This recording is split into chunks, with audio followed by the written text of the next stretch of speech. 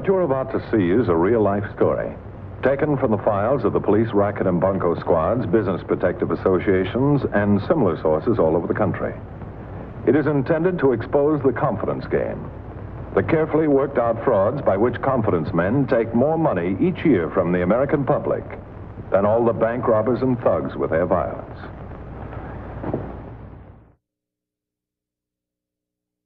The operations of confidence men and bunco artists are usually very smooth ones, carefully planned, and with a considerable amount of time devoted to the selection of the mark, the person chosen to be built.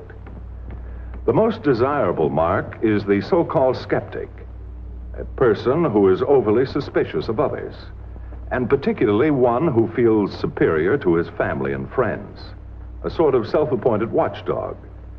This type is an easy mark and usually falls the hardest. Mr. Hubert Carver was one of these. You might call him an average husband. And here is a wife's eye view of Mr. Average Husband, the autocrat of the breakfast table. Sucker.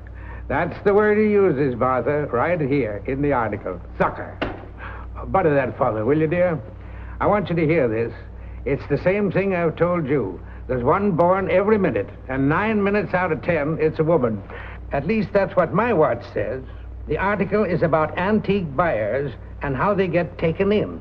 A committee of honest antique dealers have examined some 300 cases in which unsuspecting housewives have been the victims of unscrupulous art dealers. Where's my toast, dear? I don't want it to get cold. Martha?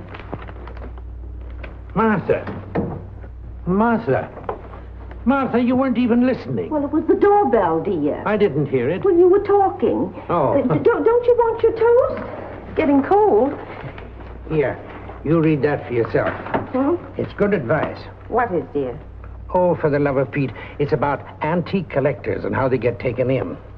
Who was at the door? Oh, it wasn't anything, dear. Why, I haven't bought any antiques for months now, and you know that. All right, never mind. If you're finally following my advice. I sort of lost interest, I guess. You made such a big fuss. Anyway, I didn't buy much. But, you know, I think it is foolish to take up things that you don't know anything about. I only did it because I didn't have anything to do, and I'm alone so much of the day. But, you know, I think if a person wants a hobby, they should know what they're talking about. Otherwise, they're liable to make foolish mistakes. Expensive mistakes. Don't you think? Now what? Oh, darling, it's nothing like that. Yes, see? There. Know your family tree. It's very authoritative, or so Professor McCready says. Who? It tells you what to look for when you're checking up on your ancestors. I mean, the purpose of the whole book is to keep people from being swindled and making mistakes, just like you say. Wait a minute. Slow down. Darling, even though it's a private publication, it only costs $10. I asked you who Professor McCready was. Well, he's a genealogist. You know, I've always been interested in finding out more about my family. Goodbye, dear. I'm late. Well, that's what a genealogist does. He helps you to find out. And anyway, this professor is so nice. He came to the door one day and he showed me a coat of arms. He drew up for Carol and Bixby, the drugstore Bixby's. Can you imagine her with a coat of arms? Well, anyway, I just hired him. I hired him because I'm interested, that's all. I don't care who my ancestors turn out to be. You've done what? Darling, he's spending a lot more time than he's charging for, and it'll only take a couple of days. Oh, Hubert, there's nothing wrong with hiring a genealogist. It's just something to do, that's all. Oh, for the love of Pete. Sucker. Don't you want your hat, dear? Oh. Now, don't worry. My hobbies never seem to last very long. Thank goodness.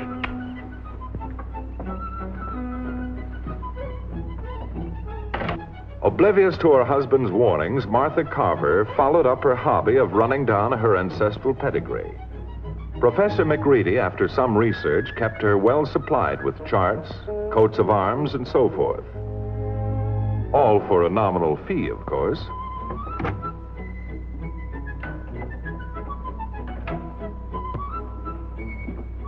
Well, what's all this? Oh, I didn't hear you come in. You're home early. Mm-hmm. Oh, those aren't anything. Just some letters from great-grandmother Murphy. I finally found them in the attic. I thought you said you decided that genealogy stuff wasn't worth bothering over. Oh, well, in the past few weeks, in my spare time, and since I had that book... Well, where did those come from? Did you pay money for that doodling? Oh, well, that's not our family. I mean, they're just branches. Uncle Oscar and the Dexter crest. Just had it made up in case Carol and Bixby should call. Oh, Hubert, don't look at me like that. Why, you barely mentioned it since that one morning. Well, Professor McCready says... Is he still here? Hmm? Oh, well, yes, I've seen him once or twice a week for the past month. Martha, there's just one thing I want you to do for me. Never mind trying to explain why you keep on being foolish. Just let me have one good look at your checkbook this month. I tell you, Bixby, the way I see it, a man must look out for his wife's interests. Give the so-called weaker sex the strong arm of protection. Toothpaste, hair tonic, need any razor blades? Well, yes, I guess so. You bought some yesterday, Mr. Carver. What? Oh, I guess maybe you're right. Never mind. Anyway, there comes a time when a man has to put his foot down, don't you think? Well, you can say that again. $1.35. That's what I wanted to talk to you about.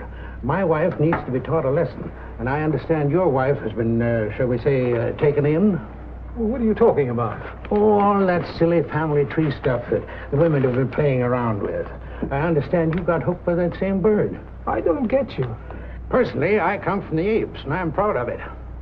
You know, that phony professor, or whatever he calls himself. McCready? Let me tell you something, Mr. McCarver. He has found some very interesting things.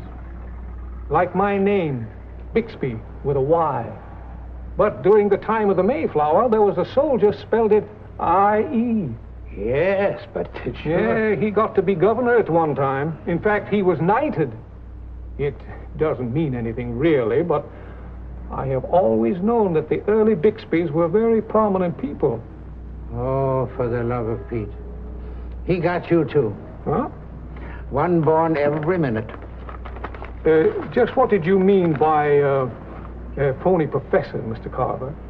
I'd like to have a look at your wife's checkbook this month. Well, couldn't help but hear what you fellas were talking about. I think he's right. My wife got hooked by that bird, and it cost me plenty.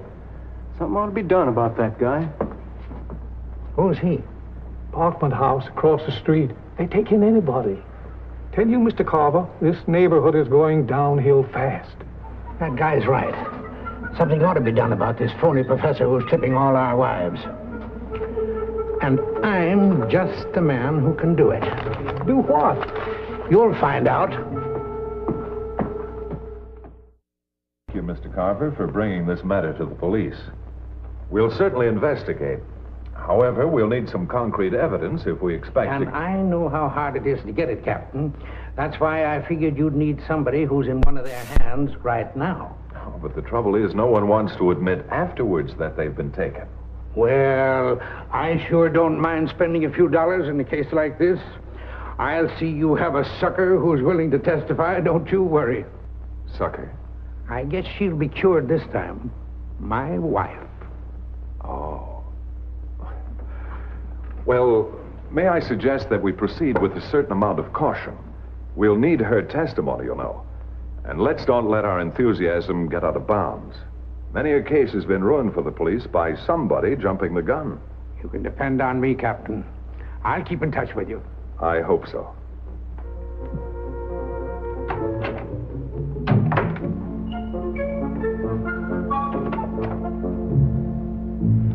I'm sorry, I'm busy just now. What is it?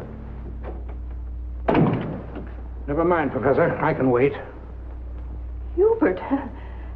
Oh, Professor McCready, this is my husband. Yes, of course. I've heard a lot about you, Mr. Carver. I just dropped by. Thought you might like a ride home, dear. Oh, isn't that sweet of you? Only how did you know I was here? Well, anyway. Sit down, won't you? We were just through, really. I'm rather surprised. You know, I imagined this place would be stuffed full of books and charts and coats of arms and things. Did you? Well, the office of a successful genealogist. Oh, you mean my research work? I do that mainly in the library, halls of records. Then, of course, I send out thousands of inquiries to other areas, relatives, and so on. Yes, yes, of course, I understand. Hubert, would you like to go home and... Mrs. Carver has not told me where you have taught, Professor. Well, I'm afraid that's a little confession I must make. I did teach at one time, but now it's mainly a matter of window dressing.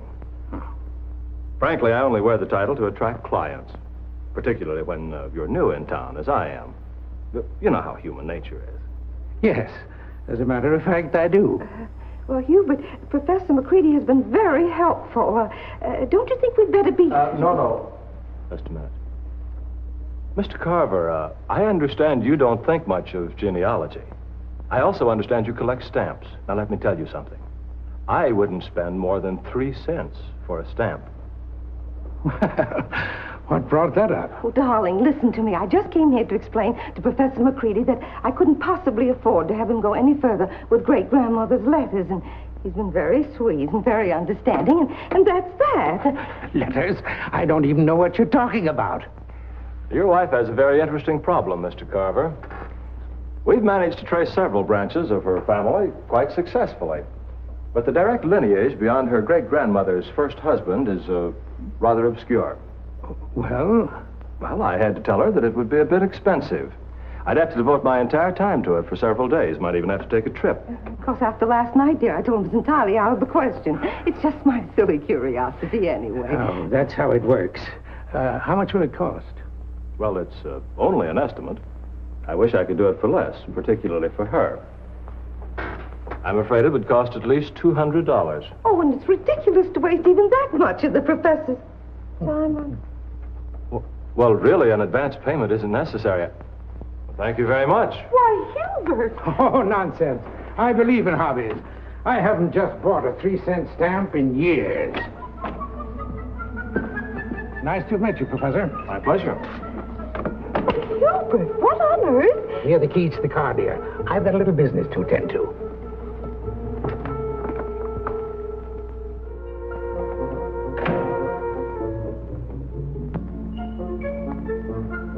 Well, Captain Braddock, how are we doing? It's been several days since...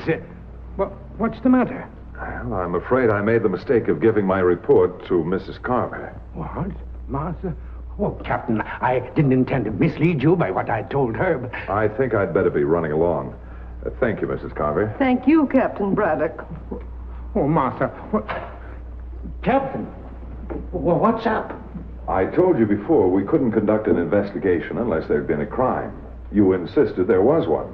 Well, what about this canceled check that I just picked up at the bank with McCready's endorsement on it? Well, that doesn't indicate a crime. He has no record. And our experts say his research for Mrs. Carver was accurate, and that he didn't even charge her too much. Well, I'll be seeing you, Mr. Carver. Goodbye. Hubert, how could you go to Captain Braddock without telling me? It's just like taking advantage of me. Now, Martha, dear, please.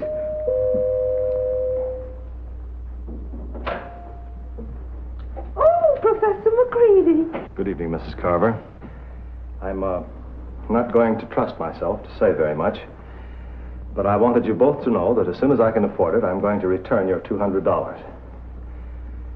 I don't know exactly what's been going on, but I finally talked to one of my disappearing clients, a Mr. Bixby, and I think I understand. I just want you to know, Mr. Carver, that I hope I'll be able to pick up enough new business again to be able to afford a lawyer who'll sue you for slander, for malicious defamation, and perhaps for your eye teeth. Well, Professor, I didn't... And you may wish to tell your friends, Mr. Carver, that I finally completed your family genealogy. Great-grandmother Murphy was descended from a man named Stikes, who was one of the first settlers in what is now St. Louis. And with all due respect to your lovely wife, Mr. Carver, you may well be considered the direct male heir of a man who raised pigs. What? Oh, Hubert. Martha. Oh. Oh, for the love of Pete. As the professor prepares to move on, the follow-up men stand by to take over. One will set the victim up. Then the other will move in to tell the tale, which is con lingo for selling the sucker a bill of goods. How much is this chumpola good for? $5 grand, easy. Maybe more. Use your own judgment. Hey, he's a pushover. A pigeon. You can put the clip on him for plenty. Why fool around? I said take it easy. You let Joe figure the bite. I don't want any sour apples on Mr. Carver's family tree. Okay? You got the ball.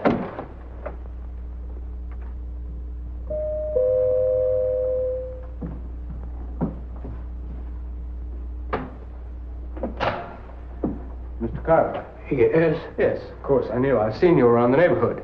My wife isn't feeling very well. Yes, I was just talking to Mr. Bixby, the druggist. He told me you'd been in to dinner. I'm sorry I missed you there. But he was bragging to me about his ancestors, you see. And... He was what? Now, wait a minute. I've got no axe to grind with him or any of the other guys around here. But they were joking about you and some pig raisers from St. Louis, name of Stykes. Stykes? So I just thought I'd better stop in and warn you, see? Because you got the laugh on the other foot. This here Jenny whatchamacallit guy's full of hot air. What are you talking about? Oh, you know who I mean, because I've been watching him, see, and he was here this afternoon. This ancestor bird. Well, Mr. Carver, you can just rest in peace, because I happen to know this professor's nothing but a phony. You ain't no Stykes. Wait a minute. Well, I guess you feel better now, huh? Who put you up to this? Bixby? I don't get you. Oh, yes, you do, because I happen to know a lot more about this Professor McCready than you do. Well, what kind of a ribbing does this Let go of me. All right. So you're smarter than I thought. But don't you try to rib me. Whatever you and this phony professor are trying to cook up, I'm wise, see? I don't understand. Oh, you think it's a joke? Or I'm laughing when I hear what I hear? Buddy, my name is Stykes. Oh, well, like that ancestor of ours. Isn't that interesting? Ancestor of mine, you mean? You're not cutting in. There's too many guys like you already trying to get a piece of St. Louis. What? Oh, sure. Play dumb. You wouldn't hire a guy to prove it was one of your ancestors that owned a pig yard that covered half of where the town is now. Oh, no. Not you. You big guys wouldn't try to cut in just when us little guys is about to win our lawsuit. Well, I'm warning you, see? Wait. Anybody in this town collects $1 million for a share of that property, it's me, not you. Me, a legitimate Stykes. You get me? A legitimate heir. What? How much, Mr. Stykes? Please. Go of me. Now, let me have a chance to explain. I haven't understood any of this. It's been all so confusing. I've been so wrong. Oh, not about the professor. I can assure you he's perfectly honest. More than likely some deal you cooked up between the two of you. Now. I certainly don't want to go after anything that isn't honestly mine. But if you fellas are suing the city of St. Louis for a rightful inheritance, ownership of all that property, well, perhaps I could help. What I mean is, we Stykes should stick together. Lawsuits are expensive. Only, how much did you say all that property was worth by this time?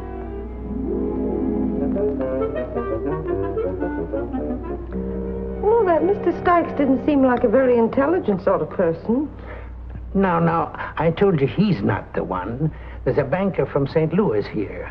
You'll meet him tonight. He's handling the legal contracts. Good man for it. Good head on his shoulders. See the one you wrote the check to? Hubert, I'm asking you. Is his name Mr. Stykes, too? Well, of course it is. But I'll tell you this. There's none of them with as good a claim as we have. All those family crests and trees and stuff we bought, they'll come in mighty handy when the settlement comes. I can tell you that. You have to pay for a settlement? Oh, for the love of Pete. It's business, that's all, dear. You wouldn't understand. No, dear, I guess not. Of course not. Now, after tonight, we're going to speed the thing up. Handle it better. Joe and I are going to kick in enough cash to get the case into court next month.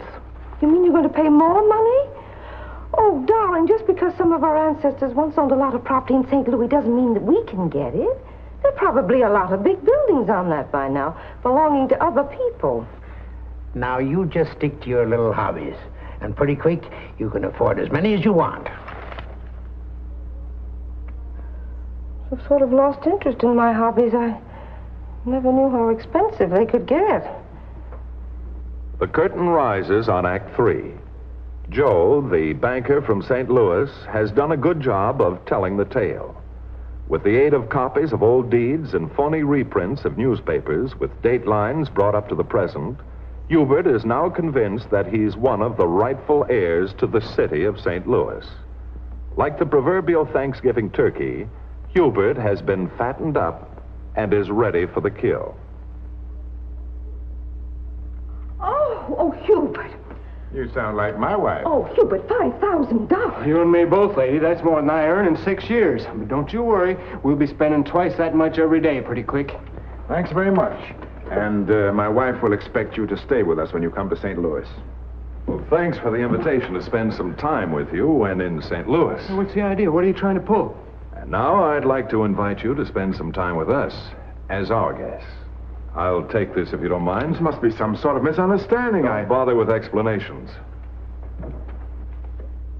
We've got it all right here. A dictaphone. Why, you dirty little... Shut up. Oh, Jim, my car's right outside. Would you show these gentlemen to it? Now you can understand why we let Professor McGreedy go on his way. We wouldn't have a case if we jumped the gun. We picked the professor up in the next town, where he was already lining up the next heir to the Stykes property. I'm afraid that's the way rackets often work, Mr. Carver. Most of the time is spent on a build-up, a legitimate build-up, like the genealogical research. And it was pretty good research, too, until he threw the name of Stykes at you. You're no more a Stykes than I am, or those men are. But I looked at the deeds, the St. Louis property records. Oh, yes, some of them are accurate, too. That shows you how cleverly these men worked. But for your information, the Stykes land claim was thrown out of the courts 27 years ago. Oh, I can't understand how you ever caught on to it. And how you ever got into the house to put that thing in. Oh, well, neither do I, of course. And I was gone all afternoon. I don't understand any of it. It was so fortunate that you, Captain Braddock, knew that there was something wrong and... Oh, yes, of course. But I think your husband deserves most of the credit. It's just like he said before. The hardest thing is to find someone willing to come forward. What? Yes, we'll need that, too, of course. You know, your testimony. Someone who's willing to come right out in public and admit that they've been taken for a sucker. Oh, for the love of Pete. Well, I think I'll be running along. I'll send a man in to pick up the equipment. I'll just see him to the door, dear.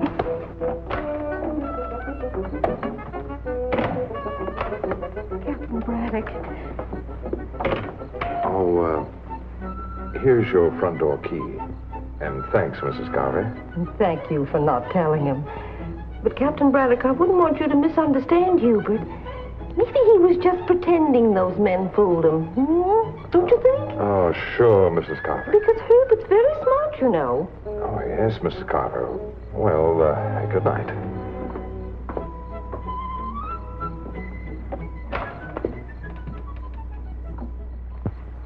So you see, it isn't always the innocent or the ignorant that con men pick for their pigeons. Some pretty intelligent people have been victimized. Hubert, for example. He was just gullible. And that's something to think about when you wonder who the most gullible person in your family is. Because there are a great many rackets designed especially for the skeptic. It could even happen to you.